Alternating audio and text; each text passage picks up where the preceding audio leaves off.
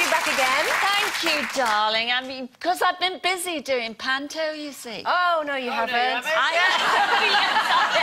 I've been the furry godmother.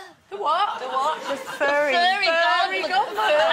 I tell you what, the most problem that I had was doing these couplets, because you have to as the furry godmother.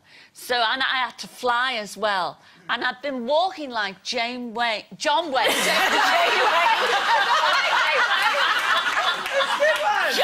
ever since. You don't realise what goes under that furry frock. Honestly, I'm harnessed up to the eyeballs, and I've been walking. Bandy. Oh, you're dropping bits. I've dropped something. What's the opening line then? What's the opening line? My opening, well, it was a couplet. It was like, well, are you chucks? I'm here at last. And this flying all over is such a blast. From Amersham to Aylesbury, New Brighton to New Jersey, you must have heard of me, 'cause I'm your furry. Across the Mersey. That was my opening Well, welcome back. It's lovely to have you back again.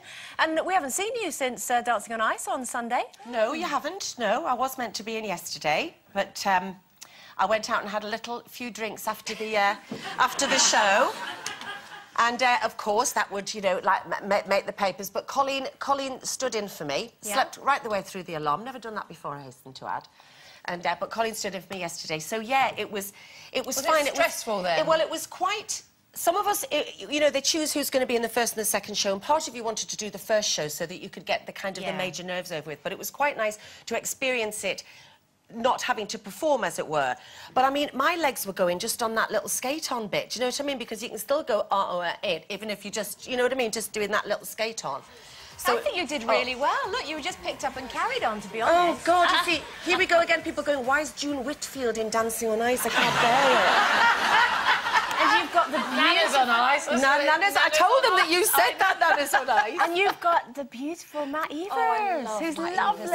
I just am in love with Matt. I've got the, you know, everybody loves their partner. I've got the best partner. You know, we've become such great friends. The only thing is, you kind of forget, because you're all having such a great time, and the day is full of adrenaline and everything, that it's a competition. Yeah. And, of course, with this new format, it's the cruelty of the losing two people that you've just got so close to. And, I mean, I've watched these shows before and thought, oh, shut up, when they go, we're all like big family, you know. And I'm never going to say emotional journey or vote for me. But yeah, Angela and Nadia, I mean, obviously I've known Angela for a lot of years, but Nadia and I, well, we all are really great friends, and it's just so devastating when they go out, because those 6 performances, for all different reasons, brought something to the show. Yeah. So you just can't, you can't call it. Who have you you know? got your eye on going, isn't there? There's another 2 going next week when we do it. Your lot. I mean, it depends, because, you know, with all of these shows, as we know, there's a lot to do with personality and a lot to do with talent. I mean, Laura, who got through last week, is clearly the front runner of the girls as regards skating. And in ours, you've got in last week's, you've got somebody like Rob Vanilla Rice, who's just such great. He was fantastic. Who's making skating cool. But then you've got Sam in our group, used to be in EastEnders, Sam Oh, look at him. But the thing is about my little Louis was there with his daddy, even though I wasn't performing. And of course, Louis is now just obsessed with Vanilla Ice, and he was so great with him after showing him all the moves and everything like this. So Louis said, Mummy, next week, can I come and bring a banner which says Vanilla Ice to win, good luck, Mum and Matt, in the corner? I think he will. No. What do you call him? Do you call him Ice? Van? Just, Rob? you know, do me a favour. Yeah, Rob, he's lovely. He's a really nice guy, and he's missing his kids and everything. And as I say, that the skaters are thrilled because they said it's making skating cool. You know, so it's right. It's all very exciting. OK, back to business for us. Now, it seems that not everyone is up on modern technology, like our Carol. Film star Johnny Depp has said that he and his partner, Vanessa Paradis, both keep their distance from newfangled gadgets and try to live without them. The same goes for Keith Richards, according to his fellow bandmate, Ronnie Wood. Apparently, he still insists on sending handwritten notes via fax machine because he stubbornly refuses to use email.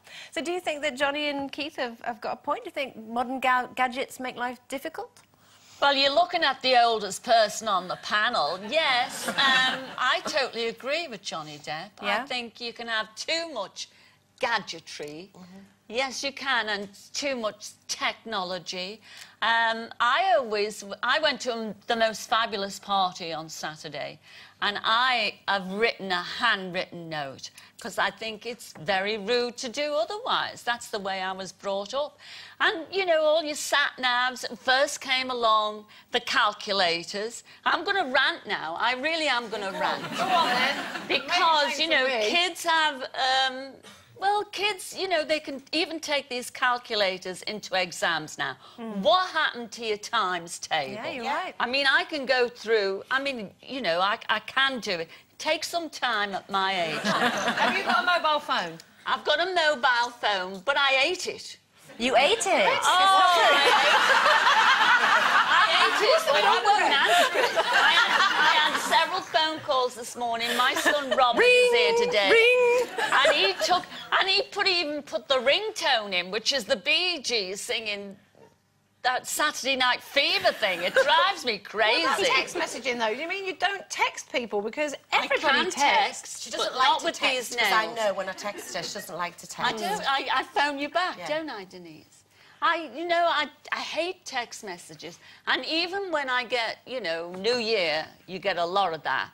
But all my friends know that I just press X to tell them You've got it. that I've got the message. No, I do. Well, I think I understand what you're saying, and you know, we can't go back there. The genie's out of the bottle. It's all the technology's all there, and frankly, I couldn't really live without it now. I can't imagine a day. You know, sometimes I look at my computer if I haven't looked at it all day, and there's 300, 400 emails. Now, whenever did you go to the door first thing in the morning? The postman's been, and there's 400 letters there. Never. You know, it is unnecessary, and it is absolutely time-consuming. It takes me. But you're obsessed so with it. You're like a long. geezer. You read that Stuff magazine and everything. You're Yeah, I do. geezer dancing. Yeah, I'm a geezer. I do like Stuff magazine, and I do love gadgets, and I'm quite offended by the fact that Stuff magazine and T3 magazine, both good gadget magazines, feel the need to display gadgets with semi-naked women. You know, I think that's an insult to women like me who do like gadgets. I love them, but you're right, they don't save me any time.